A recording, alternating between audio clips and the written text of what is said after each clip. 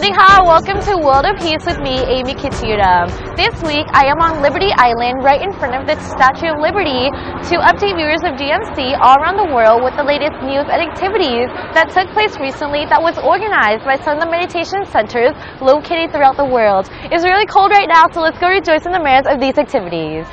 On Sunday, April 24, 2016, the Dhammakaya Benelux Meditation Center, in collaboration with the municipality of Leyde, Belgium, hosted the World Heritage Exhibition of Belgium.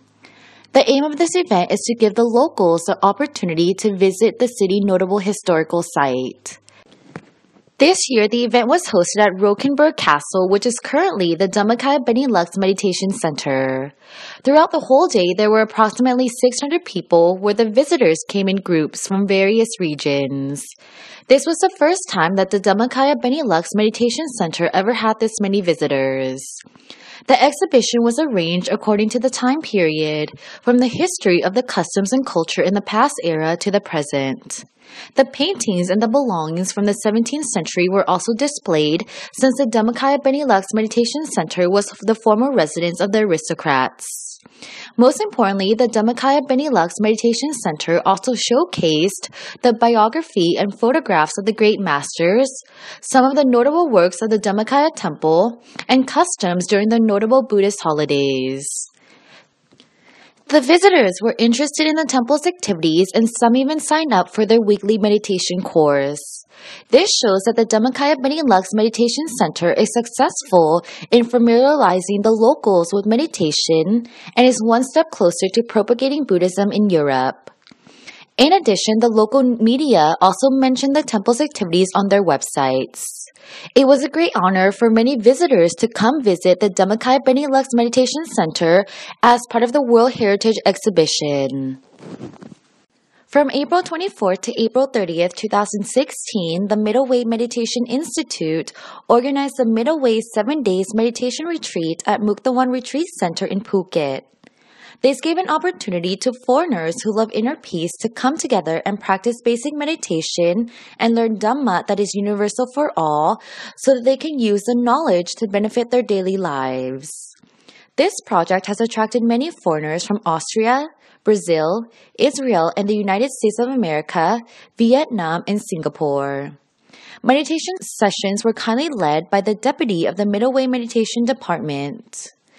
During the retreat, the participants learned the principles of meditation and received guidance on practicing mindful awareness. After each meditation session, the teaching monk answered the participants' questions, examined their meditation experiences, and advised everyone to continuously practice meditation.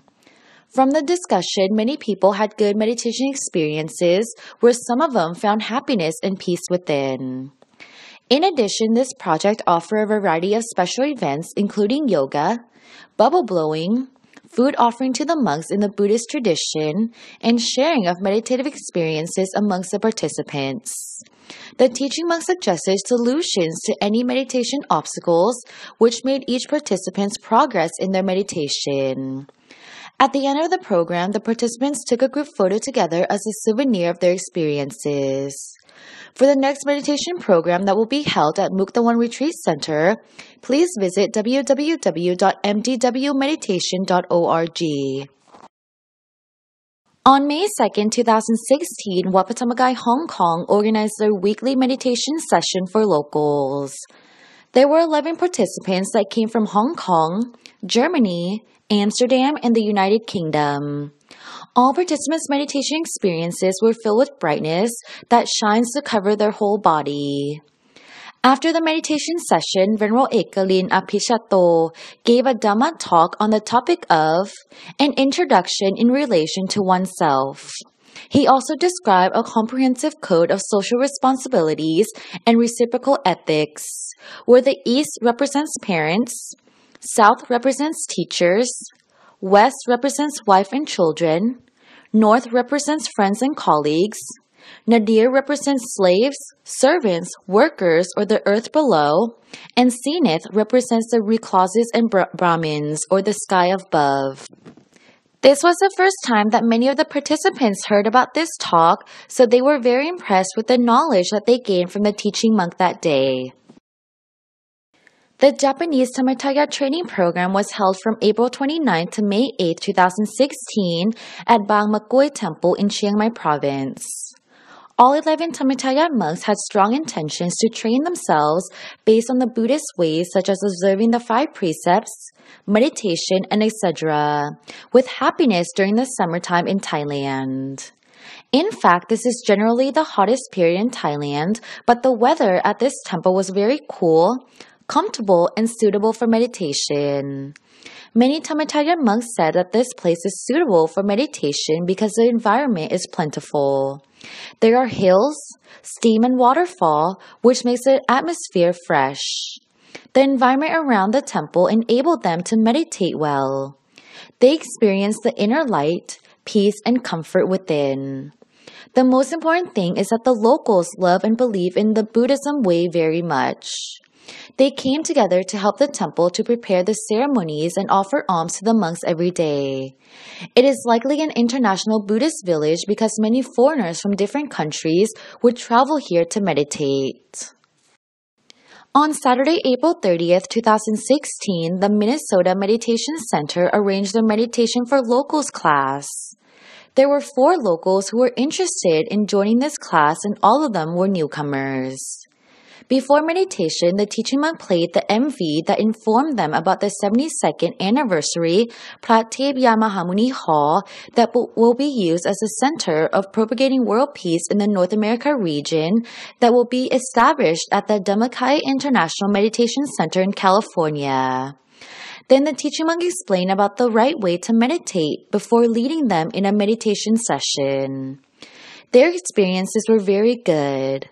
They experienced happiness from meditation and are invited to join the upcoming Vesak Day ceremonies as well. On Sunday, May 1st, 2016, the Japanese Meditation Center in Tokyo arranged a meditation session and taught a special Dhamma on the topic of the Buddha's history in Japanese by Most Venerable Dr. Pongsat Taniyo. Before listening to the Dhamma from the teaching monk, the participants meditated together for 30 minutes. Then the teaching monk told the history of the Lord Buddha from his birth to his ordination.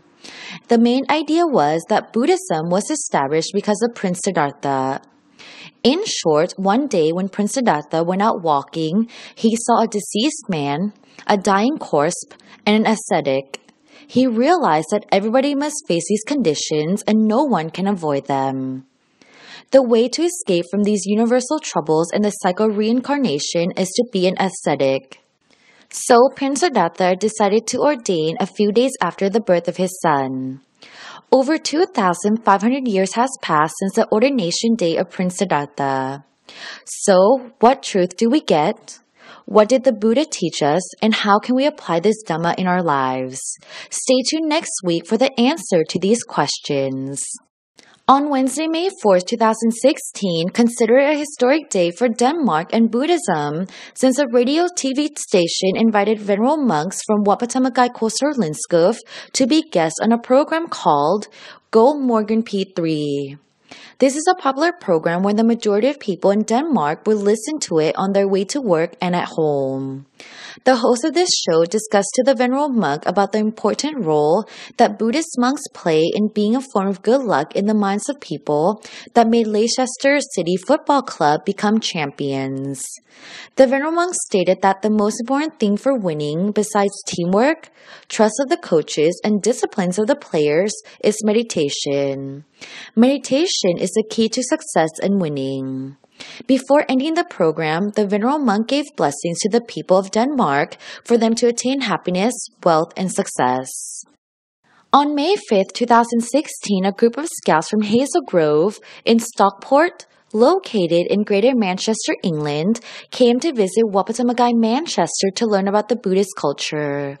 This is the third group of scouts that came to visit this temple to learn about the Buddhist culture. When they arrived, the teaching monk gave them an explanation about the different things used in Buddhist ceremonies such as the alms bowl, ceremonial fan, monk robes, Buddhist lamp candle, holy water, and etc. Then the teaching monk gave them an introduction to meditation, which is known to be an important practice in Buddhism. Once he finished explaining about meditation, he was able to lead them in a meditation session. It was impressive to see the scouts meditating quietly together. After the meditation session, the scouts got to perform an alms offering ceremony, which is another important Buddhist ceremony. It is a great experience for the scouts, teachers, and parents to learn about the Buddhist culture at Wapatamagai, Manchester. It's always great to see locals coming to the meditation center in order to learn about meditation and also practice meditation. And now it's time for the quote of the week by Pratibhyan Mahamuni, Lom Po Thamat Shayo, who is the abbot of Wat Pattamagai and the president of the Dhammakaya Foundation. The sun inside. The sun inside of us will glow when our minds are still.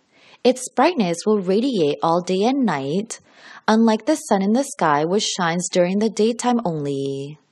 If we attain the sun inside, our lives will never face darkness again. Although we may not always be able to change things the way we want, we will remain unaffected by them because our minds are bridged to the inner sun or Dhamma sphere that nourishes us with peace and joy. This was said on June 23, 2007. Well, everyone, that's all the time we have for this week. I would like to say goodbye from Liberty Island, and right behind me is the beautiful view of New York City. Don't forget to follow the World Peace News via the Facebook fan page at Dhammakaya Post, and I will see you again next week. Sawasdee ka.